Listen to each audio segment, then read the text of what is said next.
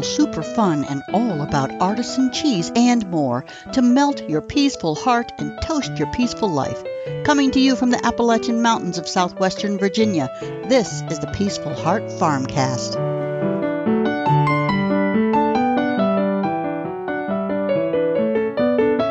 Hey, this is Scott Hall from Peaceful Heart Farm, and you are listening to the Peaceful Heart Farmcast.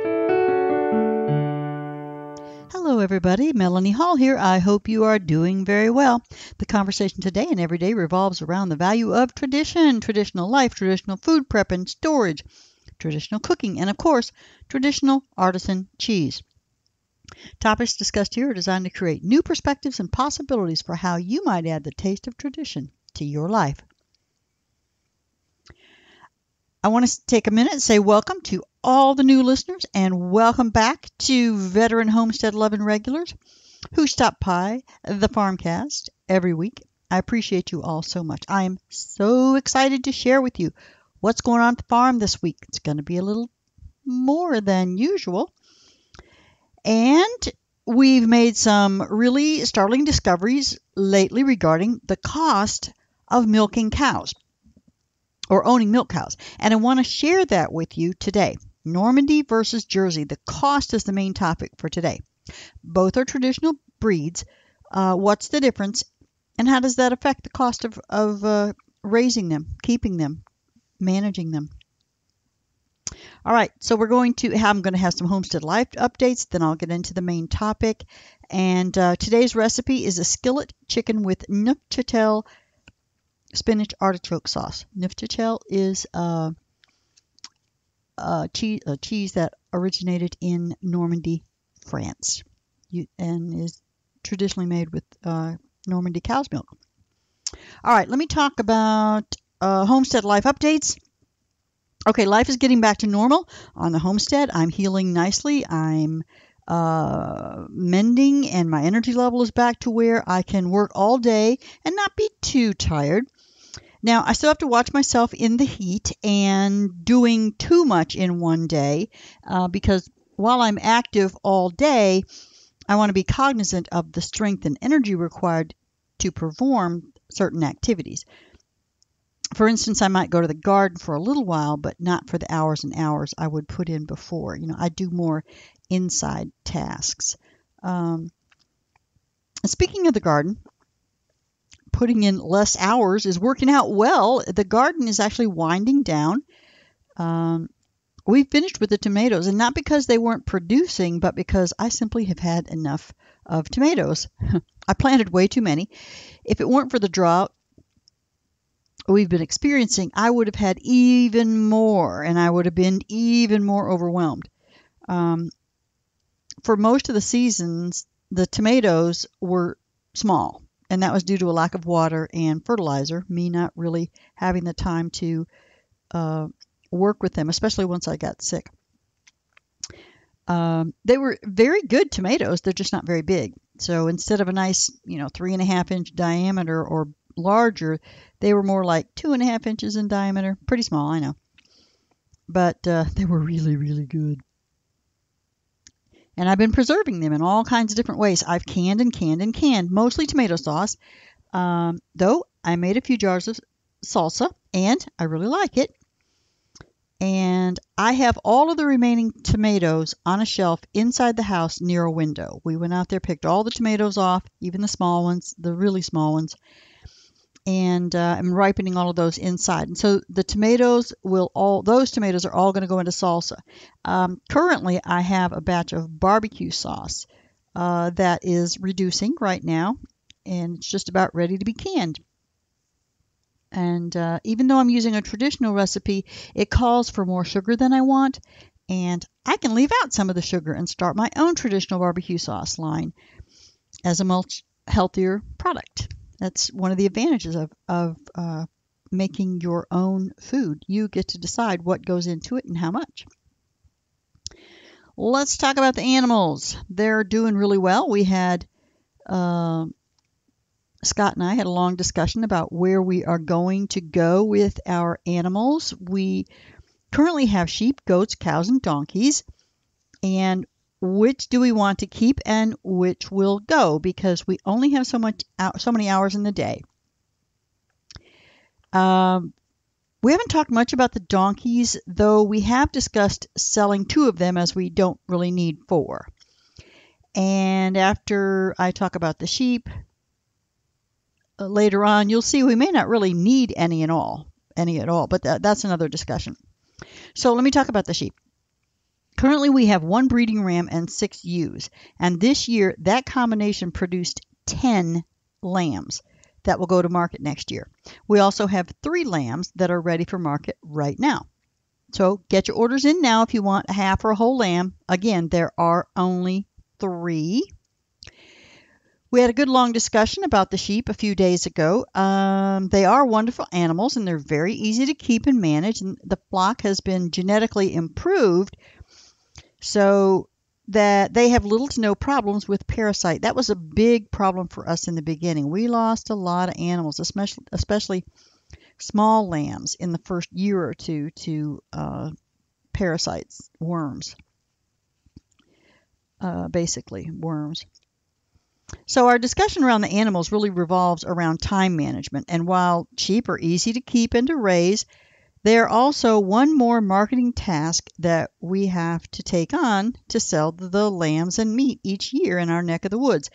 Lamb is actually quite popular. However, every minute I spend marketing lamb is a minute I don't spend marketing cheese. These are business decisions that have to be considered, even though the lamb is quite popular and it sells really well. I could be using that time to sell cheese or to make marketing materials for cheese and so on. You get that. In the end, we decided to phase out our flock of sheep. We will not breed this year, and we will begin culling the older ewes a little at a time, and likely we will sell the breeding ram, but in the end, all the sheep will be gone from our homestead, at least for the time being. We can revisit that after the creamery is completed and we have a good handle on making and marketing our cheese. But for right now, the creamery cheese making and the marketing of that are our primary focus. Now let's talk about the goats. Unlike the sheep, the goats have a greater role to play in the maintenance of good pasture for our grass-fed operation. Sheep do eat different things than cows initially, but in the end, they both eat all of the grasses. So they'll eat their favorite stuff in the beginning, but eventually they just eat everything, both of them. But the goats, on the other hand, they like to eat woody stems such as small trees, briars, brambles, wild blackberries, and so on. So they actually help maintain the pastures. But still, there's going to be changes again, and it's relating to efficient time management on the homestead. We chose cashmere goats because I love to knit. So I should say, actually, I chose cashmere goats. It was a great idea to raise them. We needed goats to maintain the pastures. And I thought, well, I can comb out the cashmere, then send it off to be processed and spun into rovings and yarn. And then I was going to knit cute little baby stuff to sell at the market, just kind of little value-added things. And in the end, I simply don't have that kind of time. There's only so much I can do. This is a great life lesson. You can divide your focus between 2 things, but neither will ever get your full attention. So we have to make choices about what we will and will not do. I had a neighbor over just recently who has a spinning wheel she wanted me to come and get because I was going to, of course, learn how to spin my own yarn also. And she was going to do that. And she's had it for, 30 or 40 years and never learned how to use it. And I told her, nope, I'm not going to do it either. I know I said I wanted it, but we're really phasing out of that. I just don't have the time. Again, you can only do so many things. Now, the goats that we currently have, they require constant hoof maintenance.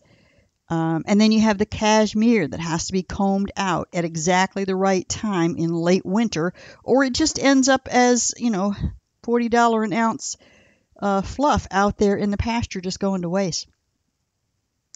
And then there's once you have the cashmere out, there's a pre-cleaning that happens before you send it off to be professionally cleaned and carded and made into the rovings and yarn and so on. And I once thought that I would have lots of time in the winter to sit and do those kinds of tasks and knit to my heart's content. It didn't happen. I spend a great deal of time in the winter laying out the marketing plans for the spring, summer, and fall, learning more about marketing, redoing the website, and so on and on and on. Because once spring has sprung, everything else goes on hold. Cows are being milked, cheese is being made, trips to the farmer's market are happening, and a couple of times a week for that. And then, I better have all of my marketing ducks in a row before the dam bursts. It's doing the podcast, doing the newsletters, all of this stuff. It just really bursts like a dam bursting in the spring when it all happens at once. So back to the goats. What do we want to do with our goats? We will still have a herd of goats. However, we are going to cull out all of the cashmere goats and eventually bring in some Kiko goats. Now, Kikos were developed in New Zealand based on the needs of the local markets. They wanted a meat goat and one that didn't require a lot of parasite control and certainly did not need hoof maintenance. Hoof maintenance is the biggest time-consuming thing in my opinion, with goats. So taking the feral breed and crossing it with domestic breeds, they were able to develop a great meat goat that requires little to no maintenance. And that's our kind of animal. We still have to sell the goat meat as we, breed and get new animals, but we can keep the herd small. So we can have our pasture maintenance and we can have a little bit of meat to sell instead of just having the cashmere fiber go to waste out in the field. And we really haven't managed our goats nearly as well as the sheep. Unauthorized breeding is an ongoing problem with them. They get out. There seem to be goat kids popping out at the most inconvenient times, and of course, it makes the herd bigger when we don't kind of take the time to get them to market, and then you have these other little kids coming along here and there, and all of a sudden you've got a lot more goats than you really want. And unlike the Kiko goat, which was developed for efficient meat production, the cashmere goats take a long time to get to a good size for market. They're bred for their winter undercoat of cashmere and with no regard for any other trait. So we're trading them out for the Kikos eventually. It'll take a little while to get there with that. And as I mentioned, we haven't discussed the donkeys and whether we will continue to keep them after the sheep are gone. They were purchased as livestock guardian animals for the sheep. And they are also the only thing on the homestead that could be considered a pet. They're very friendly animals and they crave human interaction. Likely we'll keep at least a couple of them around. We want you guys to come and visit us, and I wouldn't want you to miss them. And I would miss them too. All right, finally, I get to the cows. And this is actually going to lead into today's topic. In fact, I'll just skip right to the topic. And there won't really be any updates on it because I'm just going to talk about the cows. As far as updates, they're all doing really well. We're milking two. We're milking Butter and we're milking Violet. So Normandy versus Jersey cows. Kind of a cost analysis. Now, first, a short review of our choice for the Normandy breed of cows. And then second, how did we end up with the Jersey cow and the heifer calf? And lastly, how has this experience changed the way we think about our herd? All right, so why did we choose Normandy cows? I know you've heard me say this before, but I'll say it again. I love our Normandy cows. And for more particulars about the breed, listen to my podcast, Why Normandy Cows. We bought our first girls in the fall of 2011, and there was never any doubt in my mind that I would have a milk cow on our homestead. Um, Making cheese, butter, and yogurt along with that luscious fresh milk straight from the cow was on the top of my list of things I wanted in my life. Now, we had plenty of time to research what kind of cow we wanted to have for our traditional family cow. And as mentioned above, there are always offspring to deal with when raising animals. So in order for a cow to produce milk, she needs to have a calf every year. She will produce milk for about a year before naturally drying up, but proper management requires us to stop milking her and dry her off a good 3 months before she gives birth again. And that gives her the resources she needs to remain healthy and grow a healthy calf. So what kind of cow was going to give us a good calf for beef, as well as produce a lot of milk for my enjoyment and cheese making and so on? Well, we looked at dual breed cows. And there are quite a few breeds that are listed as dual breed, meaning they produce lots of milk, but also produce calves that grow out with well-marbled meat in a timely manner, like a beef cow would. Another requirement we had was a good, healthy steer that could thrive on pasture and did not need to be grain finished to reach that well-marbled meat in a timely manner goal. And same for the milk. She needs to be able to maintain her weight and condition without being fed the customary 6 pounds of grain a day allowed for organic grass-fed dairies. So they allow, to be organic grass-fed, they allow 6 pounds of grain per day. Commercial dairies will feed their cows up to 30 pounds of grain a day.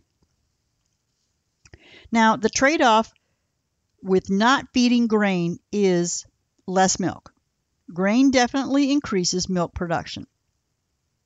And while I'm not opposed to feeding the 6 pounds of non-GMO, non-soy feed, if we need more production, right now our current model does not require this. And so let me explain a little bit more. My first concern is the health of the cow. I've seen some pretty skinny milk cows. Milk cows in general, single-purpose milk cows in general are very skinny cows. And I've seen some that were being pasture-raised with absolutely no grain. And it's a fine goal. But if your cow is starving because so much of her energy is going into milk production that there's little left for her own needs, the goal is flawed. So I prefer more of a systems approach instead of the goal of having a lot of milk and all being grass-fed. My system is designed to keep a healthy herd, to produce enough milk for us to make our traditional handmade artisan cheese in sufficient quantity to support the homestead, and to produce excellent beef breeding and replacement stock with the annual calving. So that's my system. And there are several breeds that advertise themselves as fitting those requirements. But the Normandy stood out in my mind. Their milk production is on par with the Jersey. The fat and protein components are on par with the Jersey. And the largest deciding factor was the composition of the milk as it relates to cheese making. And I'll get to that just a little bit later. It's the kappa casein protein that makes the difference there. So the Normandy cow produces a milk with the protein, the kappa casein, BB kappa casein protein structure that is most conducive to cheese making. And in France, Normandy milk is prized and even required for some cheeses to carry a specific name. Camembert de Normandie comes to mind. Neufchatel is also made with milk from Normandy cows. Today's recipe uses Neufchatel cheese. It's a traditional soft white table cheese, and it originated from the village of Neufchatel-en-Brie in northern Normandy. It's one of France's oldest cheeses, dating back as far as 1035, and often it's heart-shaped. Now that shape came about during the 100 Years' War between England and France from 1337 to 1453. And tales are told about the French farm girls falling in love with English soldiers and making these heart-shaped cheeses to show their love. In the U.S., they're just little rectangular blocks. And they're also made with pasteurized milk, so it's not quite the same product. But that is the Neufchatel. Now, one other characteristic we considered with our cows that we wanted was docility.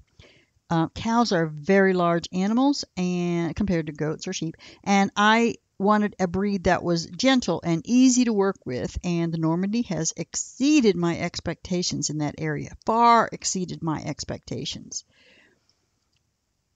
So we love our Normandies. How did we come to own a couple of Jerseys? And I often refer to Jersey cows when I'm talking about the Normandy and other dairy breeds. It's the most popular choice for a family milk cow. Typically, they produce lots and lots of milk with higher butterfat and protein levels than other breeds. As I said, though, the Normandy is on par with them. There are several other breeds that kind of are equal with the butterfat and protein, but I'm not sure exactly why the Jersey is the favored one. Anyway, they are not a dual breed. They are actually quite skinny in their natural state, as are many single dairy cows. They're bony, in fact. So while you look at our Normandies and they'll be flat across their rump with meat and fat, the Jersey cow's hip bones are really prominent. It's just how they're genetically built. Their energy primarily goes into making milk, not meat and muscle fat. So Jersey milk is highly prized for having the highest butterfat content, and that means you can make lots of butter. Cheese made from Jersey milk will also be higher in fat, and that means more flavor. You know, they are a great milk cow, but again, not a dual breed. Though I do see a lot of marketing going on right now for Jersey beef, and I assure you that it is only marketing. It's marketing conducted using research obtained by the American Jersey Cattle Association. So they're literally trying to develop a market for Jersey beef, because the Jersey bull calves are just like completely useless because they don't grow out well. So they're figuring out how to do it. They're conducting the studies that they're conducting with growing out these Jersey steers for beef. They include the standard grain diet fed to beef cattle. They're simply not going to get the proper level of fat on grass only. And I don't know. I think it might actually work for the commercial market. I mean, if you throw enough grain at something, yeah, they can put on some muscle and fat. It wouldn't be viable for the family homestead, though.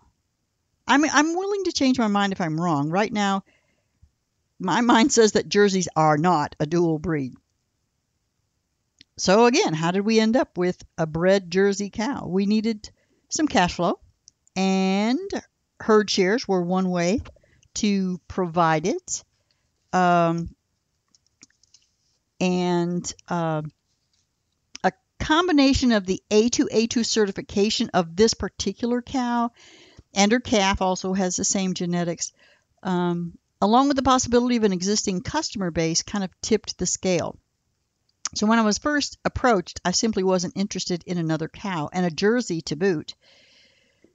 But the idea of offering herd shares was intriguing, and after a few days and lots of discussion, Scott and I decided to give it a try. It was a big financial risk, but we decided to take the plunge. The current owner was offering herd shares, and she was going to stop, and some of her customers would likely come to us after she stopped offering the service. And so that would help offset the initial cost of the cow. And that has worked out fairly well. Additionally, I felt I could work it into my already busy marketing schedule, as the herd shares contributed to our cheese centerpiece. Yes, we offer the fresh raw milk, but we also provide cheese, yogurt, and butter to our herd share owners. Fast forward, Butter has her calf, a very beautiful deer-like heifer. She's very bony and much smaller than our Normandy calves. That's just how they come. They're just bony.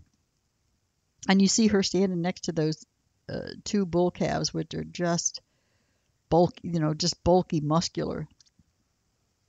Anyway, we started milking butter and offering fresh A2A2 milk via our herd shares. And the legal contracts are worded to include cheese, butter, yogurt, and cream as part of the herd production. So that's our herd share. And the A2A2 milk is the real draw for both the milk and the cheese. And we are actually in the process of getting our Normandy cows tested for the A2A2 beta-casein genetic trait. For more on all about the A2A2 genetic trait, go and listen to my podcast, What is A2A2 Milk? There's a link in the show notes. But anyway, we're moving our herd genetics to 100% A2A2 beta-casein and BB kappa casein. That's the one for cheese. All right, so people who drink milk want the A2A2 beta casein, and when we're making cheese, we want the BB kappa casein. So those are just genetic traits that we're breeding for. I know I haven't talked about the kappa casein really, but that probably needs its own podcast. Okay, so here's what we found out. The bad news. We'll go with the bad news first. First, the docility factor. Jerseys, and indeed most dairy cows, are fairly placid. What I see is that they are placid with humans. The Jersey cows are very aggressive with the other cows. Even Egwene, Butter's calf, is aggressive with her bottle. She pushes and jerks on that bottle with ferocity. More than I mean, the other boys do as well, but man, she is just off the scale with it. And it's not a problem for us at all. Just noted, as I said, the Jersey cows are very placid with humans, though the bulls have a really bad reputation. But our bulls are almost like pets. They're just really docile. All right, so that was the first bit of bad news. Now, second, that Jersey does produce some really good milk and cream. She also requires feed, expensive feed. While our Normandy cows stay fat and healthy on pure grass, even when they're in milk, a Jersey requires feed to maintain body condition when in milk. We feed a little bit of supplement to our Normandies purely to keep them interested in coming into the milking parlor. Violet, in particular, is quite fat, and she never received any grain supplement until this year, when we trained her to put her head into the milking stanchion. I guess she did get a little bit, but not like every day, like the others were getting just a little bit every day. But the Normandy breed has been developed over centuries to thrive on a grass-based diet. And because we keep Butter's milk separate, so our herd share owners can have 100% A2A2 milk, right? So we're able to keep track of which cow is giving how much milk, because we keep her milk separate. We use that in our herd shares. And the results are in. Butter is getting about 4 pounds or so of non-GMO, non-soy dairy feed supplement. Her milking parlor mate, who is Violet, gets about 2 handfuls of sweet feed. Violet produces as much or more milk than Butter. That's right, as much and sometimes more milk from Violet without the expense of lots of special feed. And I believe that Butter is quite capable of producing quite a bit more milk than Violet. Maybe, I don't know. I mean, it would depend on how much feed we gave to Violet. We don't give her very much. However, we would have to feed Butter more grain, expensive grain, to accomplish it. And we really don't need a lot of milk at this time. The herd shares are still building, and I'm only making cheese intermittently due to limitations of aging space. So we simply don't need the extra milk. So as long as they maintain their condition, give us a little bit of milk, I'm just making note that it takes feed and money to keep that Jersey cow going, and it doesn't take that to keep the Normandy cow going. Now, if you run a Jersey dairy, it's probably worth the cost to have more milk. But for us, why spend the money if you don't have to? If we wanted more milk production from our Normandies, we could feed them a dairy supplement. Who knows how much milk they would produce? I don't know.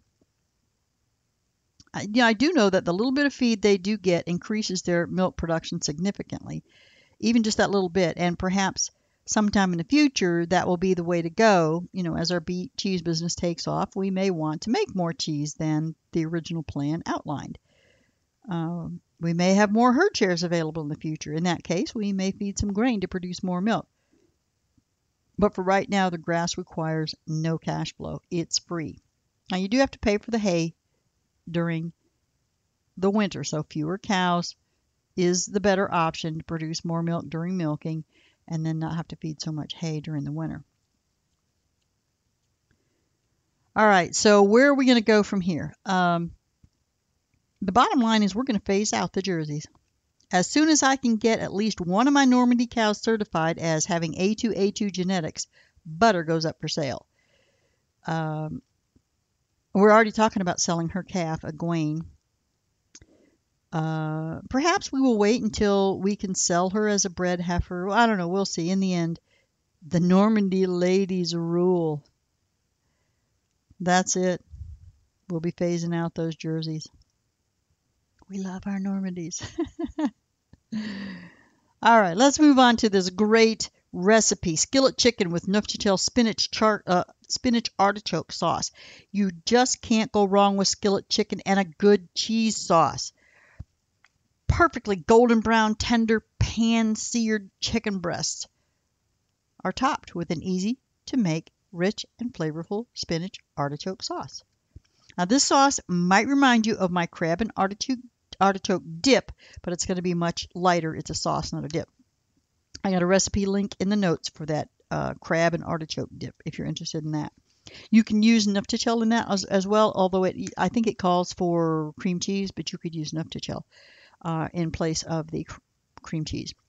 All right, what do we need for this recipe? We need 24 ounces of boneless, skinless chicken breasts, some salt and pepper, 4 tablespoons of butter divided, and 3 cloves of garlic, a tablespoon of flour, 3½ cups of fresh baby spinach chopped, and a can of artichoke quarters and drained and chopped, 1¼ cups of milk, 4 ounces of Neufchatel cheese diced into small cubes, and 1/3 cup of finely shredded Parmesan cheese, and 1/4 cup of sour cream. A lot of milk and cream in this really buttery, richy, creamy sauce. All right, you want to pound your boneless chicken breasts into an even thickness. Just use the flat side of a meat mallet. And then so that they're the same even thickness. You want that so they cook evenly. Season both sides with the salt and pepper. You're going to heat 2 tablespoons of the butter in a large skillet and over medium-high heat. Then you're going to add the chicken. Cook it till it's golden brown on the bottom, about 5 minutes. Rotate it to the opposite side. Continue cooking until the chicken is golden brown on the bottom. Or you can use a thermometer and the center would read 165. So it's about 5 minutes longer. So 5 minutes on one side, 5 minutes on the other side. Transfer the chicken to a plate, cover, and keep it warm. And then you're going to melt the remaining 2 tablespoons of butter in a skillet over medium heat again. Add the garlic and flour. Cook 30 seconds and then add the spinach and artichokes and saute those for about a minute until the spinach has wilted. And then you're going to pour in the milk and scrape up the brown bits from the bottom. And this is going to initially make the sauce. Then add in the Neufchatel cheese. It's going to melt. Add the Parmesan. Put some salt and pepper in there. And you're just stirring that until the mixture has thickened slightly and the cheese has melted. And then you're going to stir in the sour cream and put the chicken back into the skillet. It's quick and easy. That's it. That recipe serves 4. Give yourself 15 minutes to prep the ingredients and about 18 minutes for cooking. In just 33 minutes, you've created a masterpiece. Final thoughts. We gave the Jersey breed a chance and ended up back in the same place we started. Normandy is the breed for us. I hope you get a chance to visit the farm sometime in the near future. See these beautiful creatures close up and personal. And you'll want to pet the donkeys as well. We love the homestead life. There's always something new coming along. The variety and number of animals may change according to our needs, but they will always be a central part of our life, especially the milk cows. Milk cows are such peaceful creatures, and our traditional breed Normandies exemplify peace. Again, Neufchatel cheese originated in Normandy, France, where our cows are from. It's a fantastic cheese, and even though the U.S. version of it is a bit watered down and rectangular rather than heart-shaped, give that skillet chicken with the spinach artichoke sauce a try, and you'll be glad you did. If you enjoyed this podcast, please hop over to Apple Podcasts, subscribe, give me a 5-star rating and review. Also, the best thing you can do, share it with any friends or family who might be interested in this type of content. Please share on all your social media. As always, I'm here to help you taste the traditional touch. Thank you so much for stopping by the homestead. And until next time, may God fill your life with grace and peace.